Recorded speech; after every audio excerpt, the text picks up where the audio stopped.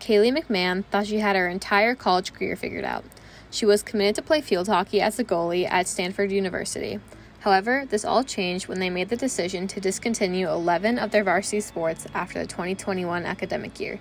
This included field hockey. McMahon has played internationally for the U.S. national team, started for her varsity high school team 3 out of her 4 years, was an All-American, and was the 2019 Massachusetts Field Hockey Player of the Year.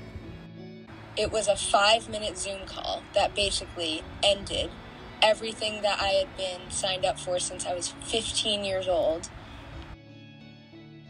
Kaylee was forced to adapt to the situation and decided to take a gap year. She moved to London for the semester and is playing for the best club team in all of Europe alongside 3 other Olympians.